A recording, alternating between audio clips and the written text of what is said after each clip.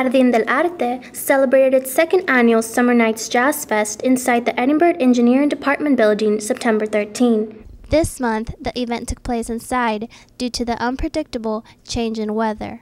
However, the rainy condition did not stop friends and families from attending and showing their support while enjoying a night full of art and live jazz music.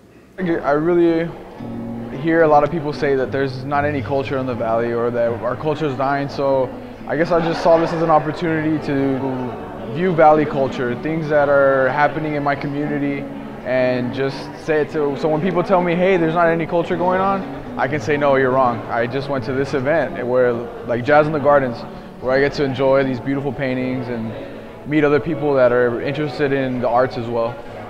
Jardin del Arte featured artwork from Jose Cano Guillen from Burgos, Tamaulipas, Mexico.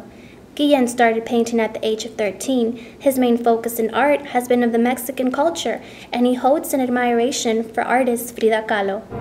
Es un gran triunfo, un paso muy grande, porque el estar aquí, el que me abre la puerta, sabiendo que detrás de mí vienen muchos jóvenes que les interesa el arte y la cultura, y esta puerta cada vez se está abriendo más.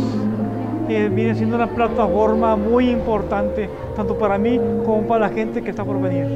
More information on Jardin del Arte can be found at www.edinburgharts.com. Be sure to subscribe to the Pan American's YouTube channel, like us on Facebook, and follow us on Twitter. For the Pan American, I am Mary Paredes.